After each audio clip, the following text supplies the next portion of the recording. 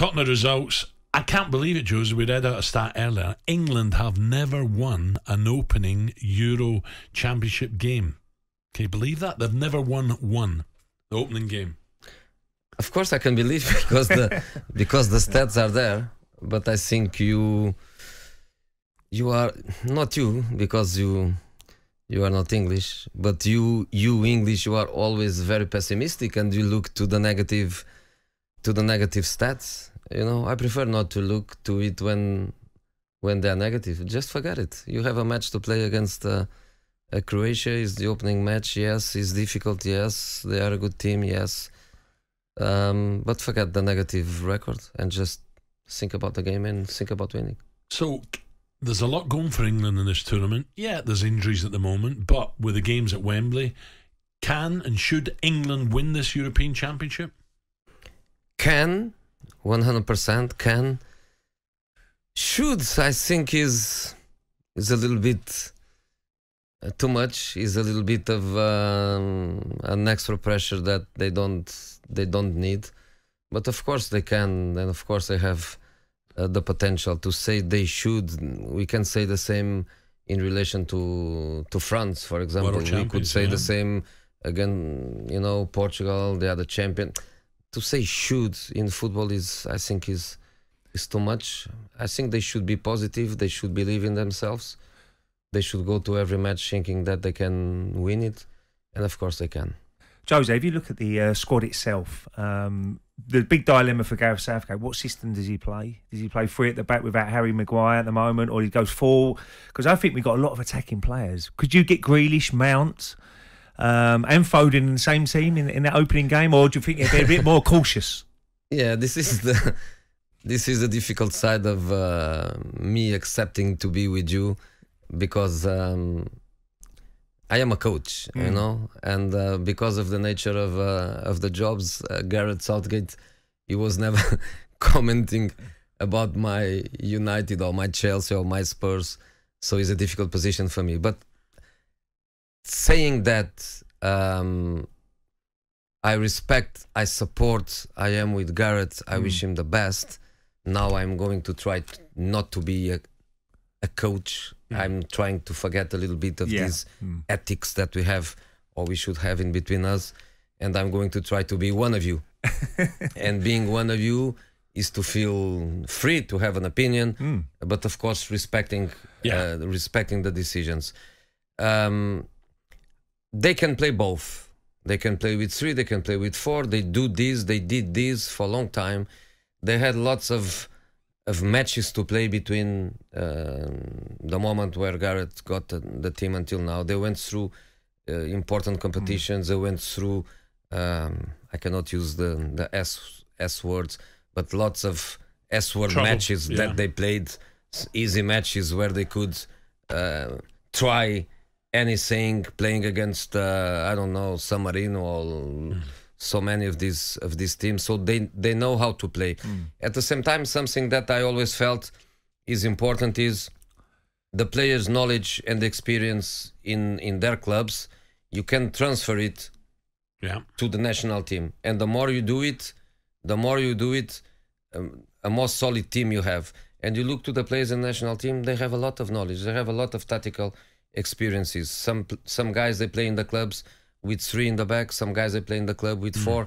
You can get them and make a transfer. So I think they can play both. Looking to the first match against Croatia, and I think this is a competition where you have to go match after match and think about Croatia and forget what is coming after.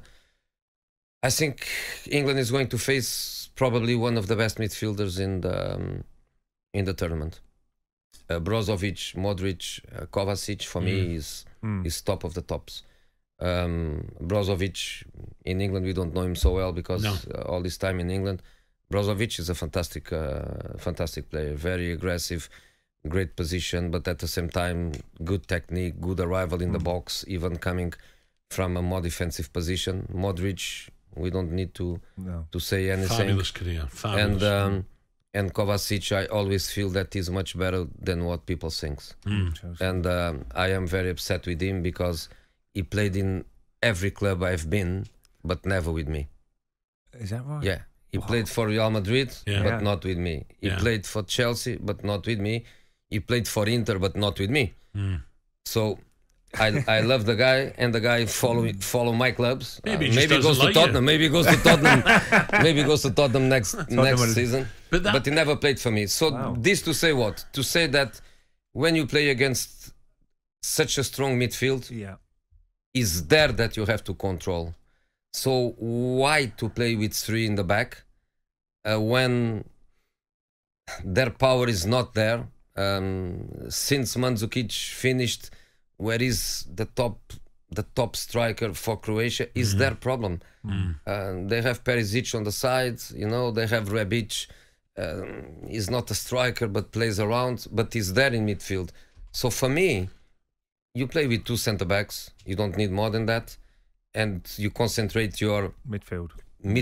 But that's where England are strong. Play there. Do you match them with skill and ability, or do you maybe think I've got to protect the very good in midfield? We'll play two holding players, maybe Phillips and Rice, or do you match them with your best, the likes of Foden, Grealish, Mount, Rice holding? No, I think to be offensive, you have to be in control of matches. How can you be offensive if you don't have the ball? So it's important to control that midfield, and I believe it's more important to play with three midfield players there. I'm not saying which ones, you didn't ask me yet, but I think it's important to be in control of that area and not to be scared of playing with the back five. I think it's enough. Play with the back four, the fullbacks with freedom to go, and playing with three midfielders. When I say three midfielders, I say, for example, one of them can be Foden.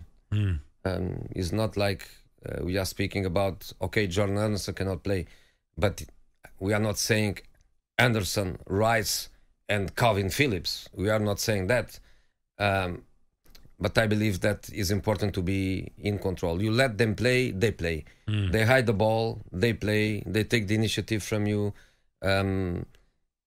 Emotionally, it's not good because you are at home, you want to win, you want to start. It's important to dominate and don't let them play. And sometimes people think dominate is to have a go and to go crazy to them. Dominate is to be solid, is to be in control. Possession, yeah. And when you have a good midfield like England can have, and then with the talent you have in attack, you are adding three attacking players to, let's say, to this midfield. So I think England has everything. But Gareth, he tried with them many times with five in the back. If he wants to go for that, I don't see any problem too.